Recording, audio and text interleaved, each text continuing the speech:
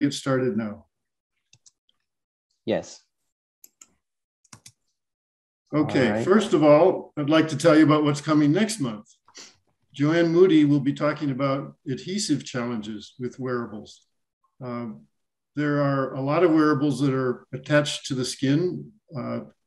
Could be on the chest, but it could be anywhere else. A lot of devices use adhesives. And adhesives with skin, there are a lot of challenges. And this is what Joanne is an expert at. So this should be a very interesting talk. As I mentioned, after the presentation, I'd like to give everyone a chance to introduce themselves and to meet others. And keep in mind that networking is one of the most important things you can do. This is something I learned quite a few years ago, and it had a dramatic impact on myself and my company. And whether you're an engineer or somebody who specializes in meeting people, like a salesperson, having a good network is valuable. So we'd like to try and help you develop your network. This is a chance to listen to a brief introduction from each of the people who are attending. For those who wish to, you can spend about 10 or 15 seconds saying your name and why you're an interesting person to get to know. And you can listen to what the others say, and we will facilitate the follow-up at the end. If you don't have their contact information, now you can reach people who are in Meetup directly, but Brian and I will make sure that you can contact anybody that you want to network with. Absolutely. So today, pardon, Brian? Oh, absolutely. Yeah, agreeing with you. Okay. Today, we're fortunate to have Jessica Ching. She's going to talk about how to successfully bring a product to market. And she's got a lot of experience in this area. She's an expert in marketing, both for medical and consumer products and other areas. And she's got expertise in a lot of different areas in marketing: product development and adoption, market assessment, brand strategy, product launch and introduction, marketing communications, and operations. So this is broader than your typical marketing person. So let's take it away. I'll stop sharing my screen. And Jessica, go ahead. Hi, everyone. It is a great day today, and I'm really excited to be here speaking to all of you. And it looks like we're going to have 30 people online, which is really awesome, because I'm going to share with you some of the things I've learned over my career and working in three different industries, doing product development and marketing. But I'm also excited to hear some of your experiences as well. So I'm going to ask Brian to put up some slides. They're mostly just little visual cues that you can look at as you're listening to me. Let me admit these two people while Brian's putting up the slides, and we'll get started. All right, so let me share. Here we go. And let me give this a PowerPoint view here. All right, there we go. So you probably saw on the little blurb that went out about the summary about what I'm talking about. The first line says, "Is your R&D on mute?" Which is pretty apt for this meeting, as we were sort of fiddling around with the controls. But I think that's a really great way to describe what sort of in a package, what we're going to talk about. So if you move to the next slide, I had been thinking about what it is that we all want to do today in our lives. We have these dreams. When we are all in Silicon Valley, we live in this mecca of just great innovation. We want to build a team, work a startup life. I was going to say live a startup life, but we all know that living a startup life means you're going to be working a lot, and then build something that just hits a home run out of the park and create a legacy. That is, I think, a lot of our dreams, and it's what I'm going to be talking about today to try and help you get to that. Next slide, please. So this is just a little bit more about me. I'm a product development and marketing and business unit manager, as Walt mentioned. And I am currently focused in the area of medical devices. So in my career, I've worked in several different industries. I started out in automotive product development. Then I moved to computers and consumer electronics. And then about 15 years ago, I moved into medical devices, always on the consumer medical and the consumer health side of devices. And that is really where I play and where my heart is. So you'll hear some of my references for this. It's also actually a great area of opportunity, especially with the convergence that we see in these days with consumer devices and medical devices. They are becoming practically one and the same. So let's move to the next slide where I want to talk about new technology. So when you read about this meetup, you read about how new technology can enable that new product that you want to build, that home run that you want to hit, that dream that you want to fulfill. Technology is exciting, it's innovative, it's full of possibility and potential, and it is definitely an enabling force.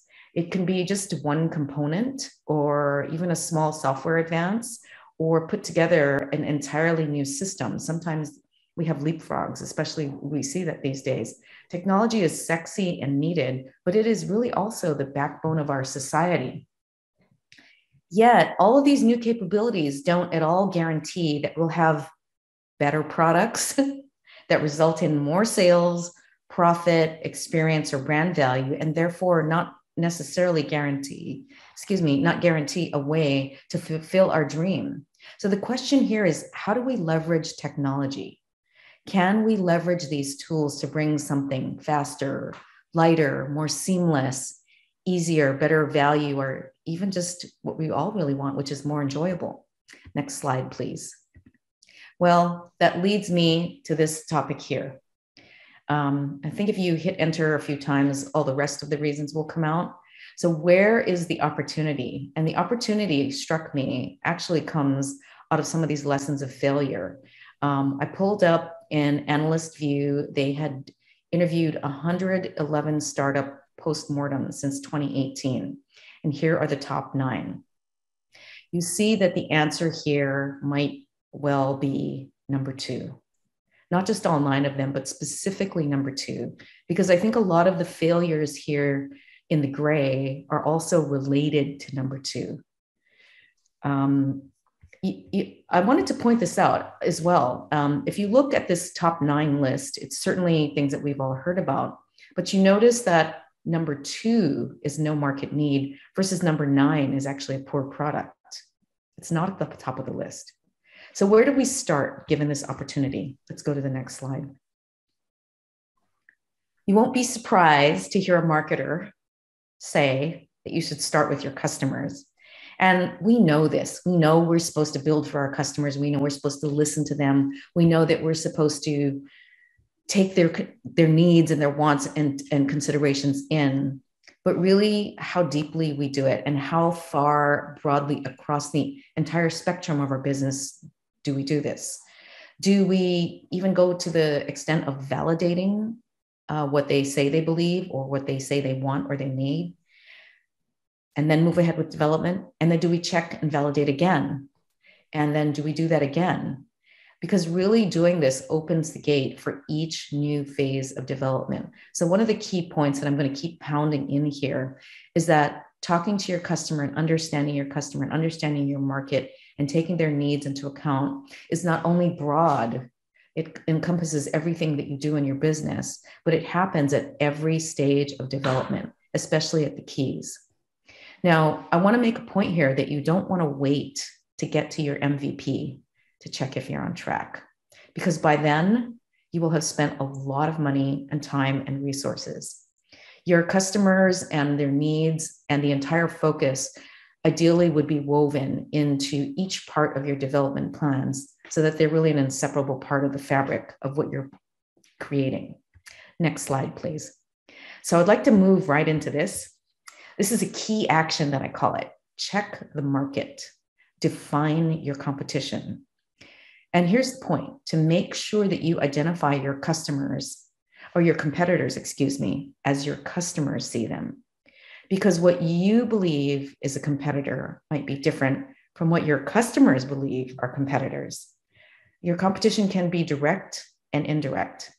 And the reason I have a picture of this Miata here is when we were doing the development of this car, it's the single most successful car in the history of the automotive industry by sales of a single model. So this car ran for a long time. I think it was 10 years before the update came out. So it had a long time to do that. But in the early days, when the car was very hot and selling for over sticker price, we wanted to make sure we were in line with the competition, because there's a lot of feature for feature matching and price to price and that type of thing that goes on. So we got together a group of maybe around 30 car enthusiast opinion leaders who were the early adopters that had first bought the car. And I wanted to know, what else did you consider in addition to buying this Miata? So these image leaders, of course, are the spokespeople for your brand. They're the ones that have the most money. They could buy a lot more, but they choose your product. So I wanted to know, did they consider a Mustang convertible? At the time, there was a Chrysler convertible on the market, an RX-7 convertible, even I think of Porsche convertibles. There weren't that many, maybe even another British Roadster. What do you think they said? Which car did they pick? Well, the first answer that came out was a trip to Cabo. I said, no, transportation. So the next guy said a pair of jet skis. And then the next guy said, well, I was going to buy the car or a supercomputer set up in my living room so that we could have an in-house gaming network. Very interesting. And basically went around the room and had another group of people 3 hours later, and they said the same thing. Basically what we found was the, quote, competitors to the Miata was other recreational purchases in the $10,000 to $15,000 range. So that is a really great example. I've never forgotten that, about how a customer defines its competition. And it might not be the same way that you think of it. Next slide. So this is a graphic from somewhere that I pulled out, and it's a market analysis for smart clothing. So that's not necessarily what I'm going to talk about today. But for products other than something like a Miata, which is a very aspirational purchase, you still need to know where you're going to compete. It's pretty unusual that you have a $15,000 piece of transportation and it competes with a trip to Cabo San Lucas. Most products compete a little bit more directly in their segment. And from the graphic that you can see here, even within that, there can be a lot of competitors. This one is segmented by type of competitor. But assessing your market landscape is really a first step in getting to know your customer, because who is playing in the space and how far they are and how quickly they might be moving toward your space tells you a lot about people who could be your customers too. So you want to know who else, meaning what other companies or products are entering your market space. Is it something where people are coming in quickly, or is it something where it's fairly, a slow pace? What are they offering? What are these other companies and products? What are they offering? How are they positioning themselves? And interestingly, also, who are they targeting?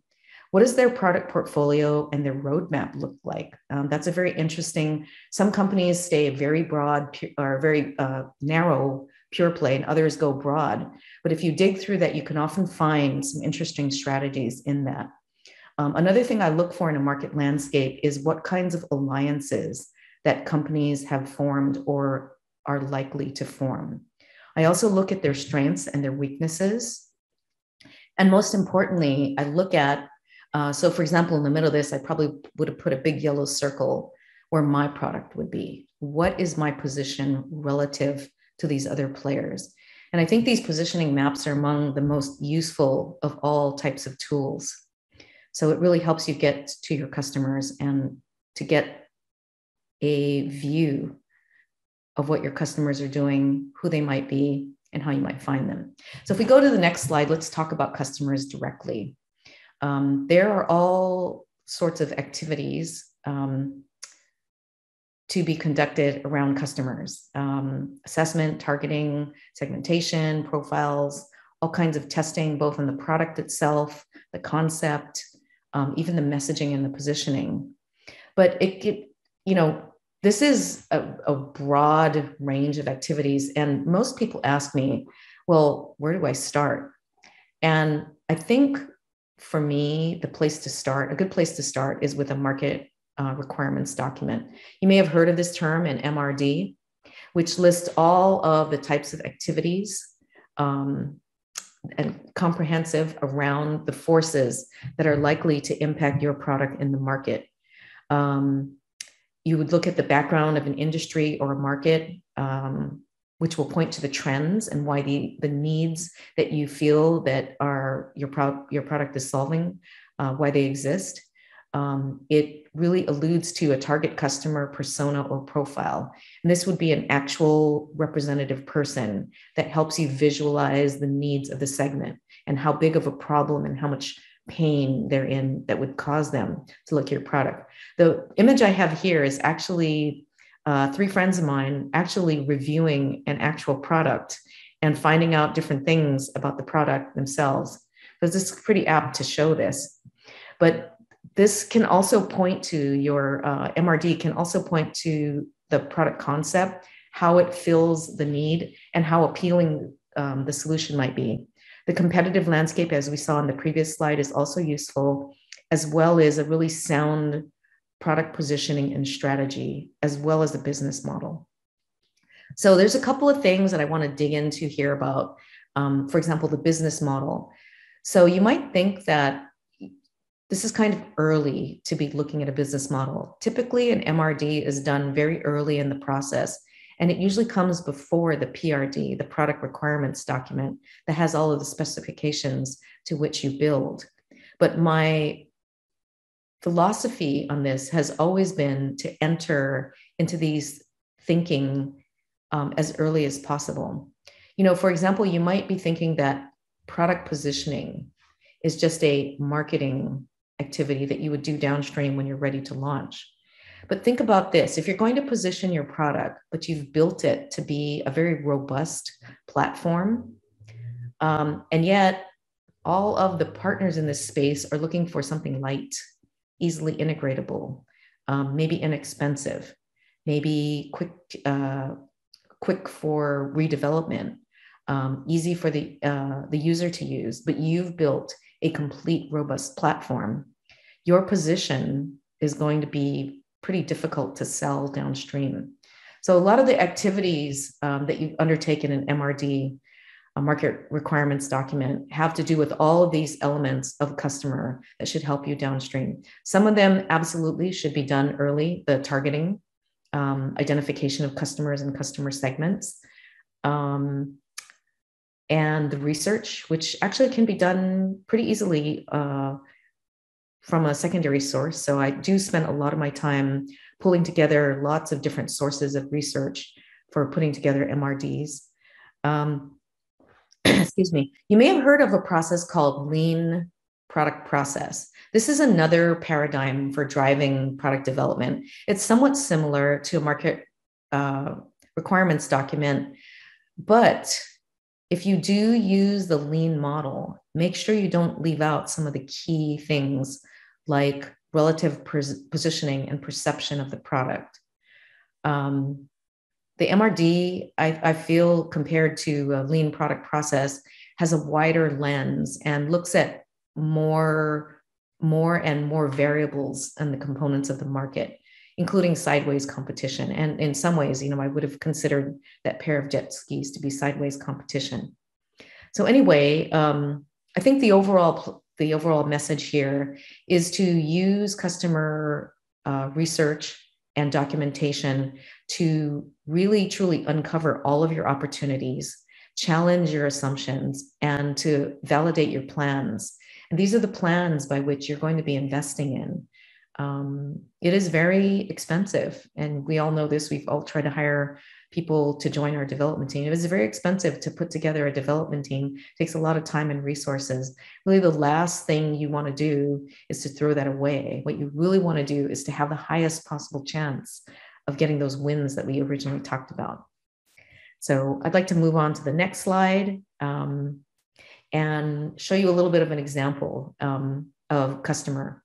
So we, of course, always want to develop our products for customer, but the customer is actually not a person, but a group of people.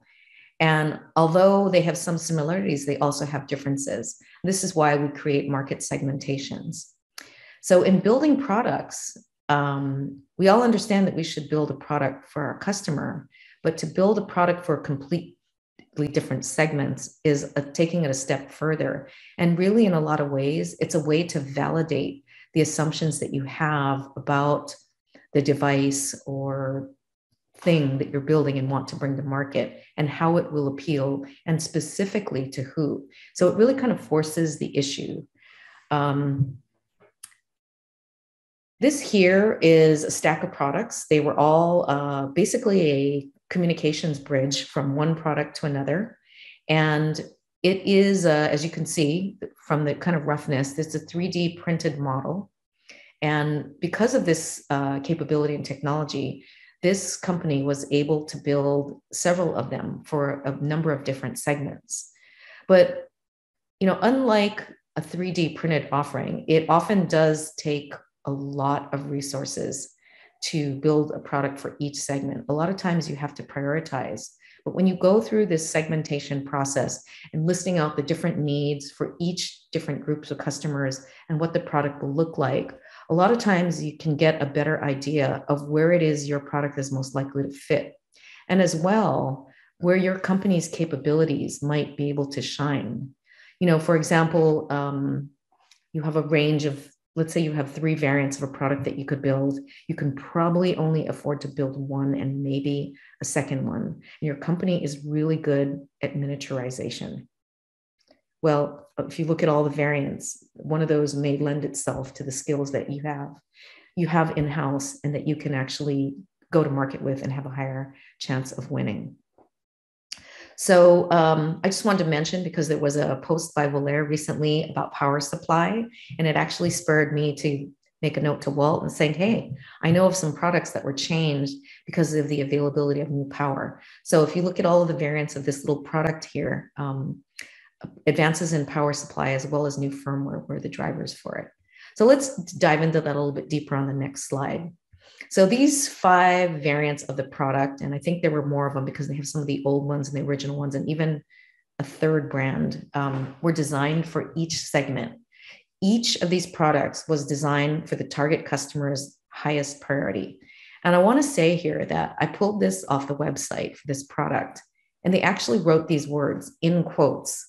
So they really sort of stepped into the shoes of the customer. They took their voice. So if you want to wear the device on your wristband, it's super mini sized, Pico would be your right choice. So you could see the customer standing there in the shoes. I would like to keep my device on my watch band. So for each of these things, the product was optimized for that person's needs and wants. Another thing I want to say about this, if you can afford to, and it's in your development budget, or the tools that you're using allow you to build this many variants, you would also want to size the segments. Now, this would be true as well if you only can build one of them. You want to know, of these 5 segments for this product, how many customers are there for each color? How many red, blue, green, yellow customers are there? And that can help you make that choice. But by understanding all of these underlying needs, that is really a driver for that. So next slide. I know this question's coming up because I ask it sometimes. How much does all this stuff cost? It sounds like a lot of money to find out all this stuff about customers. And I will say, yes, there is an investment up front, and it should be a noticeable part of the budget. But I'll tell you why that cutting back can be risky. It's very expensive to be wrong. Do you remember of the original slide number 2, the 9 reasons, top reasons why startups fail? Lack of product market fit. It's very costly to scrap and redevelop and relaunch. And even worse, depending on what your situation and what your market is like, your time to market is going to be severely hit, and your sales will definitely impact. In some industries, you may not have another choice. For example, in medical devices, and I know both myself and Voler do a lot of work with medical devices, we will not have that shot. It takes so long to go through the clinical trials process, and to get the testing, the validation done. And by the time you do that, you're completely out of money. You just will have no shot. So it's true that it does cost a lot, both upfront. And then remember, we said that we want to do customer validation at each key step before we undertake the next phase of development. So through the development process. And then, of course, once you launch, there's a whole set of costs that have to do specifically with the launch and starting to sell and generate direct demand. So I wanted to talk about the next slide, which is kind of an interesting comparison to make this very real about two companies and what is the cost of one company. I shouldn't say one of the companies did not incorporate the customer, but one of these two companies did a much better job of incorporating. So let's talk about this. Company A, the two companies are direct competitors. They are in a truly breakthrough consumer med tech market. Actually, this was the start of something called continuous glucose monitoring. It's an industry that I'm very familiar with. Company A has deep pockets. They're mighty. They have a lot of resources for development and marketing and staffing. And on top of it all, they actually, at this time that this was true, which was 2007, they had a more technologically advanced product. Now, Company D, small, scrappy, bootstrap. Now, I will say that I think both of these companies, they came to market in a similar amount of time. And we're on the comparison slide with the company A and D. They came to market at around the same time. And I do think both of them actually missed the mark as far as the customer. It was very interesting. They both targeted, no surprise, the doctors who prescribed their products. And what it turns out is that the health consumers and just social networks were taking off at the time was actually a much more powerful source of promoting a product and finding out about a product. It was also the product development itself was really slanted, really needed to be slanted toward the user, which was maybe 15 minutes in a doctor's office every 6 months, but 24/7 the rest of the time in the consumer's own home or environment or wherever they happen to be. So what happened here? Company D went for broke. They made tons of little changes. They talked to people. We filed tons of supplements to get those changes through, approved by the FDA, which is required for that to come to market. We revised all the user manuals. We made sure that a sixth grader could read them. We put colors on the instructions for use and big illustrations in just one foldout. Company A, on the other hand, dug in. In fact, they took the opposite effect. When the customer said they didn't understand things, they added pages to the user manual, which ended up being 8.5 by 11, around 132 pages, I think was when it hit the max. It kept hitting the wrong segments. It would not make the updates to the product. Now, granted, there were some serious quality issues that had to take place, especially when you're dealing with a regulated medical device. But in the end, Company D embraced what the customers wanted, and Company A blamed the customers for it. So what was the result? You could probably guess who won the race. Company A runs into problems. They cannot make changes as neither its business model nor its approach to customers. They were forced to exit the market after just 1 year. And that is with a lot of money, a lot of resources. They had the better product, to be honest with you. I was working for Company D at that time. So what is the cost of this? Not listening to the customer and really not being able to weave in the customer's views and the competition and what was required, which really at this time, the trend that was missed by both, but was adopted much more quickly once it came to market, was the convergence of consumer electronics and medical devices. And this started around this time. So the inability to see that or to foresee that, either directly through customer requests or just in the way that they told you, this is what I want. I don't want a standalone device.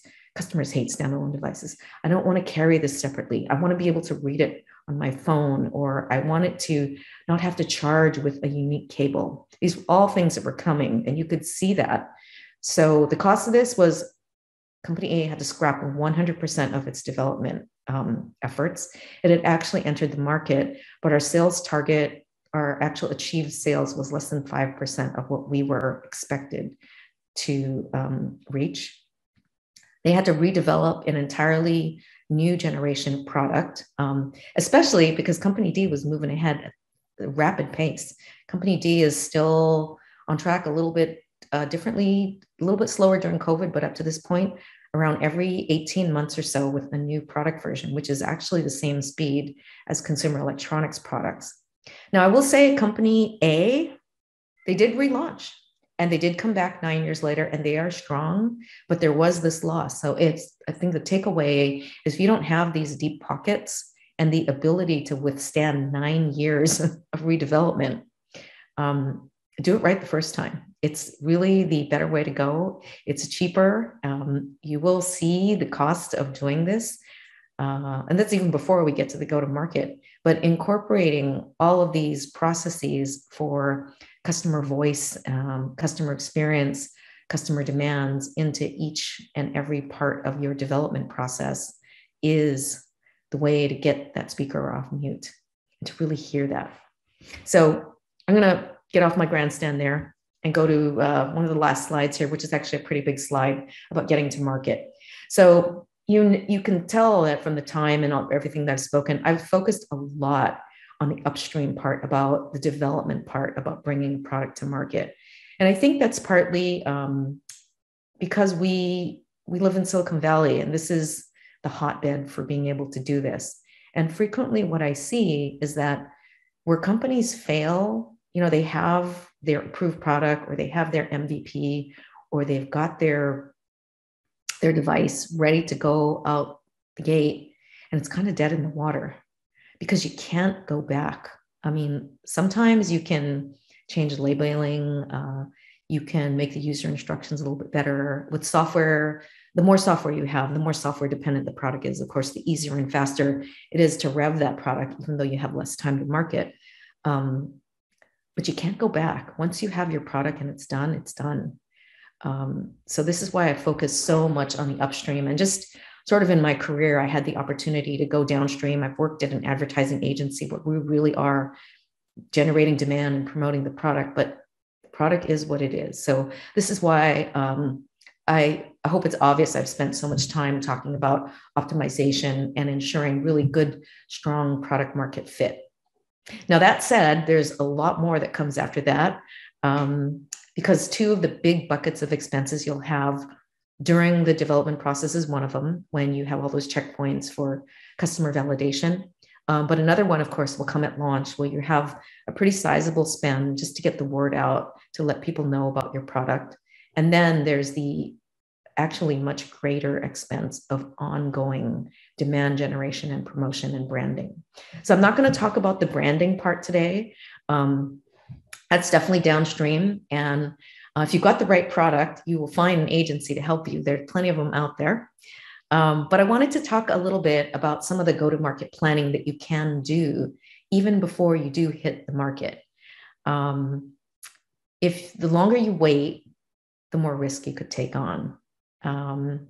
These go-to-market assumptions ideally would all be present in your MRD, the first thing we talked about, which is really your playbook and your plan for how the product will exist and live in the market through its life. You may, in fact, if you've done a good job on the MRD and you've even looked, for example, early distribution channels, which I'm thinking, why would I do that before I even have barely started development? Think about this. Your distribution channel considerations may actually cause a need for you to modify your product. We talked about the fat platform versus the skinny platform. I actually know of a company that their product was on market. They actually had to scrap it for supply issues. They had to redesign the whole thing. They had a 53-week lead time, and they had to redesign the whole thing. But, and so obviously it's another year of development there. But if we had looked at, we understand supply chain issues now with COVID, but if we had looked at all the considerations that it will actually take to manufacture and then distribute and then promote and partner with other companies to be able to really sell your product, it would make a lot of sense that you would want to at least have these in mind before you come to market. A really good live example is back to consumer medical devices, which really are consumer devices used in a purely medical context. In fact, many of them are FDA approved. And coming to market downstream used to mean that, of course, you had to figure out who was going to pay for your product, right? Reimbursement, which insurance companies, and how to get that. But within the consumer world and convergence here, there are a lot more new channels that are available, particularly in the field of digital health, and lots of different partnerships that you might never have thought about before. I mean, we've all sort of heard about them in the last year or two, the partnerships, Walgreens, CVS, Amazon, for medical products. But if you went backwards 2 years and looked at the start of your development and you saw the convergence of these channels, there might actually have been a different consideration that you may have made in your product specifications in order to account for that capability that would give you an advantage when you do come. So even to the point of thinking downstream, when you're looking at go-to-market, to what degree will your product be integrated with another product or used as a companion? I mentioned that consumers, and we all know this, we all hate standalone products. Yes, I want the functionality of your product, but no, I do not want to carry another device. So if you are developing a product, to what degree does it need to be able to optimize the integration? And are you building that in time to really take advantage of that in the market? So there are some specialized considerations where you are really forced to think about your go-to-market activities at the very start of development. And this is particularly true in medical devices. So in medical devices, there is a thing called an indication, and it's a statement that you file with the FDA. My device is for blue ink to be used on writing on rough surfaces like paper and cardboard. It can be used by humans aged 15 and up, et cetera, et cetera. Once you are approved by the FDA for this, that is the only thing that you can say about your product. You cannot change those words at all. They'll throw you in jail if you do. So when you think about this, if you're going to just sort of think, well, I think I know what people want, and build a product and even get an FDA clearance for it, and then fast forward to the day that you're ready to launch this thing, and you're like, wait a minute, I need to be selling against this, or I'm just picking up things, or this, or whatever it has, but you can't do that because your indication for use and really the way your customer is going to be use your product is locked in. And that's another one of those unfortunate moments. So these are some of the reasons why you would think about go-to-market planning even before you get to an MVP, or even if invested any sizable sum of money or any amount of resources.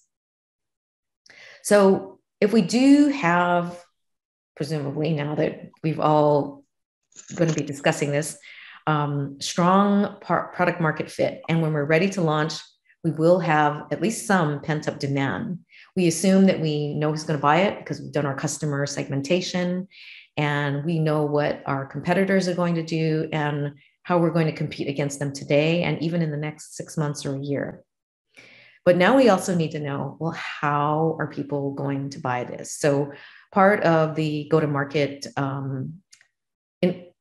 needs that you'll need to figure out is how to generate demand and how to select partners to get to market. It's pretty rare, kind of like standalone devices, other than big tech, are rare. It's rare that a sole product is successful. And by the same token, it's rare that a company gets to market on its own without distribution or sales partners. So I'm sorry, I just lost my train of thought here. But I wanted to say that these are all things that you think about in your go-to-market plan. So you can start this early in your MRD and keep updating it as the market moves and you see activity and as you see opportunities. One of the things that you should think about early, and I really want to emphasize this because I come across a ton of products where people ask me to help them, but they hadn't thought about this. So they think they know who the customer is. And just when I say think, this is what kicks in next. Because if you're not sure and you don't know who is going to pay for your product, this is really common, believe it or not, in medical devices. Medical devices, as you know, kind of like the health system, there is a long chain from the service to the actual patient, the end user. And it's quite convoluted in between. They've got insurance companies and durable medical equipment distributors and hospital accountability groups all through. It's not always clear who is going to pay. So I always tell people to envision who is signing your invoice. And you need to make sure that your product is positioned that way. So even though it's a medical product, for example, that might be to help with an eye, the key decision maker in that sales process might be the finance department of the hospital. So you need to be able to message to these people, and you need to understand this because that can have an impact on your product development as well as your overall marketing plans. So I think the last part I want to mention is messaging and branding position. So of course, this is something that is often done at the end. We'll develop a logo, a color scheme, a position statement that will incorporate our unique value proposition. But it is sometimes helpful to get this in early. The light platform, heavy platform, the medical devices where you really do need to understand where your position in.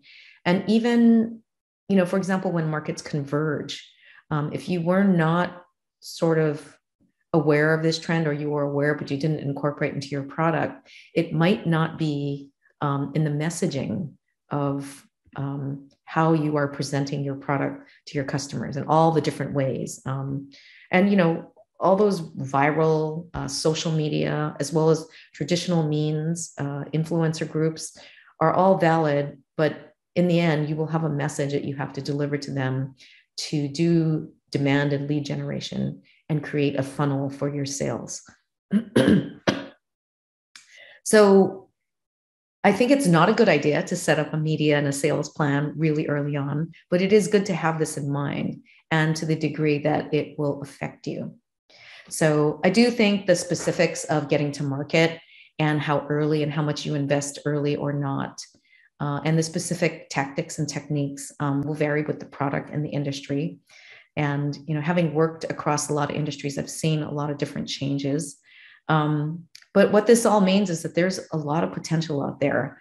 I will say, I always, when I work with a client, I always hope, really crossing my fingers, that my competition is listening to a talk like mine and just blowing it off. And I'm like, yes, that'll give me a little advantage. But within that, you've also seen some of the things that you can do to really kickstart your chances of getting to market and being successful and winning and fulfilling the dreams that you've had. So this is why I have my last slide as the bright future for all of you. And I hope that that is helpful and insightful to what you're going to be doing today or over the next weeks, months, or years. So thank you very much. I had my chat on. I don't see anything in there, but I'm going to turn this over to Brian, and he's going to basically moderate any questions or comments you have. I'd actually love to hear any experiences or even challenges you have to any of the information that I've presented. Hello, guys. Thank you, Jessica Ching, for your presentation. This is very insightful and exciting as well. We did get a couple of questions on the chat. let's see here. So we have a question here from Dev. He says, thank you for the excellent presentation. Thank you, Dev. Also, so his question is, can some company in the very initial stage with low money budget and a printed part for Pico form factor with connectivity to a software model running on a PC can use to get feedback from customers and use the customer feedback help to create engineering model that will be successful? Yes, I do believe that there is marketing for every budget, including startups when there is not a lot of money around. So I know it is very common for startups to ask the people kind of in their inner circle to test products or give their opinion. And I think that's the right concept. But one way to do it inexpensively is just to go maybe outside of your immediate circle. You know, I always use my mom as the example, or members of people in my family, or even in my circle, for example, in my own tech circle, still friends of mine, but who are not tech savvy, who may struggle a little bit more, and to get their opinion. That's the first thing. The second thing I would suggest for you, Deb, is to try and formalize and quantify these opinions. So if you can create a survey or a form where you can see side by side everybody's opinions, and you can more easily start to see trends. And the third thing I would say is that, and I will agree that I am guilty of this as well, is have someone else look at your data. Because it's human nature, I think, to see what we want to see. And even though the survey results, of course, they're probably cluster around something that's obvious, and there's a few outliers. But I will say that don't discard those outliers and have someone look at that has maybe a different view from yours, or even a different department. For example, someone on your team who's in finance or HR, that's more of their strength than it is in technical or engineering or development, to look at that and what do they think about that. So these are some of the tools that you can use without spending necessarily a ton of money. I think there are some other layers. For example, you can often reach out to people with surveys that are outside of your network. And for a small amount of money, $5 maybe per person, you can get some input. Those are reasonable ways until you can really spend money to do a more scientifically unbiased and maybe even a larger sample. But I think that's a good start. Mm-hmm. Okay, great. Yeah, no, that's a very good answer. And then we also have a question from Anne Gabbett Hughes. She mentioned it's really informative, but how does one know what you should integrate your medical device to? For example, the continuous glucose monitoring device, what else can it be integrated to? So the short answer to this is that all CGMs will operate from a phone. I'll call this is Jessica's prediction. In 24 months, if your product does not work on someone's phone, it's dead. I see. Yeah, that's a good. But how do you know what to integrate to?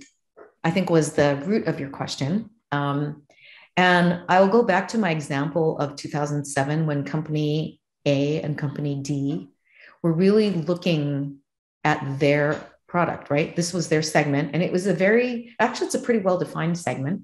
It's for a specific type of type 1 diabetes and blood sugar monitoring.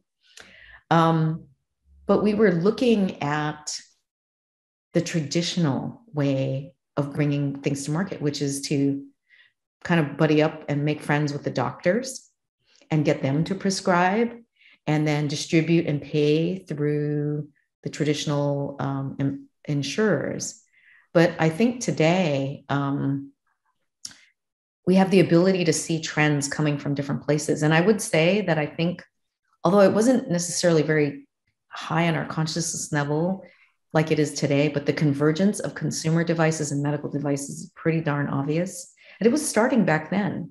And if you read the tea leaves, so to speak, I mean, if you went out there and talked to people, it was already starting. So it is a combination of sometimes more of that scientific research, and other times it is following up on your intuition, where, you know, I'm seeing a lot of this. Is interesting. I just did 3 or 4 hours of internet research yesterday on published papers on a certain item of what my client wanted me to look at. I couldn't find anything. And I kept finding this other stuff and this other stuff. I'm like, why are you guys talking about this? Why are you talking about this? I want to know about A, and you're talking about D. Does that sound familiar? Yeah. Yes. So I had to write back to the client. I'm like, well, you know, we don't really have this ability to find information that doesn't exist, but I will tell you where the trend is going. Yeah. And this is from, you know, research publication. It takes 2 years to publish a paper. So it's out there. So to answer your question, Anne, you got to look around, and sometimes you have to look far from where you think your market is. So don't take your eyes off that. Awesome. Yeah. Yes. No, yeah, it's part of the foreseeing and being able to forecast, but you just never know. You got to follow the trend. Do we have room for another question? Any other questions? Yeah, there's another one. Yeah. Throw them at me. I'm curious. Okay. All right. So we have one from Joanne. She says, can there be too much customer feedback? Yeah. Just like there can be analysis paralysis. I do believe there can be. Thank you. Yes. Because you know, it's easy to do this. I've worked in consumer electronics. We build what the customer says they want, and then we launch it and they don't want it, right? So, you know, this is part art and it is part science. There's a science part and you have control over that. But the art part, interestingly enough, is something that people struggle with sometimes, because you're using intuition and you're taking a risk in some ways, right? Yes. You're extrapolating what you think where the trend is going to go and how fast. But this is all part of the secret of product development. So I think that one of the ways that you increase your chances of landing on the right spot is to broaden your view. So if your team has mostly, you're lucky if you have a bunch of engineers and technical people, because they're hard to get, but it is often helpful to balance sometimes with other people, even, for example, like an operational person, a pure supply chain person, a finance person. And, you know, sometimes we say those people, we peg them into their little round hole, right? That this is what they do. But I really do believe there's value in sometimes other people's opinions, because I have seen so many times when there's some little data point like out in the stratosphere, and I'm like, yeah, that's an outlier. Guess what? Yeah. I've got a question for you, Jessica. Yeah. How do you go about asking your customer in early stages when you're developing your MRD? How do you ask them about their needs? You know, everybody's heard about Henry Ford saying, well, my customers just wanted faster horses. So how do you come up with a car when customers are saying they want faster horses? Okay, so this is a great one, and I love your question, by the way.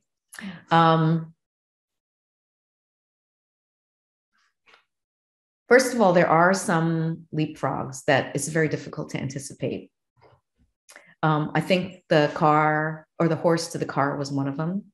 And perhaps even the move from BlackBerry and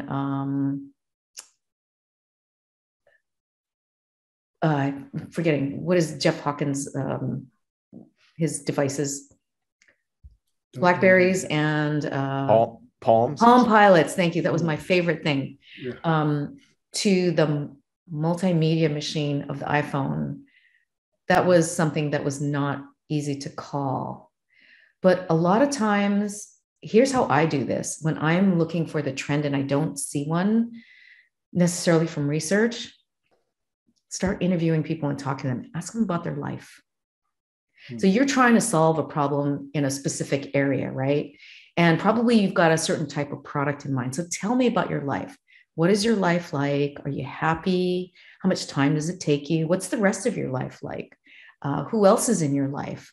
So you start to build this sort of pixelated sketch and you're putting in one pixel at a time, sort of like, I guess like Jeopardy, right? You get one letter at a time and you're like, oh, and you know, sometimes until the person calls it out, you don't see it, but sometimes you do. So that is one of the tools that I use, is really just an understanding of lifestyle. And I do think actually for products, that is a very useful way to anticipate something that the customer themselves can't directly tell you, and they don't necessarily know they want or they need. But they do know they have these pains and these other things make them happy, and they have these constraints and these abilities, et cetera, et cetera. So you see where I'm going with this? So that can be a broad way to get into a space that your competitor is probably not doing. Again, I always pray for my competitors to blow me off. The best possible thing that could happen. Because then I can help my clients win, right? Yep, excellent. Thank you very much. Very good. I'm glad everybody got a chance to do some networking. So let me know if we're okay. Has everybody had a chance to grab the emails they wanted to grab? If I close now, will you be okay? Thank you guys again. You'll be able to see my email for future reference, and also the meetup link where you guys can sign up and be aware of the upcoming events that we have. And again, if you guys have questions, feel free to let me know. Feel free to let Walt know, and then we'll go from there. Thank you guys for joining again. Thank you very much. So long.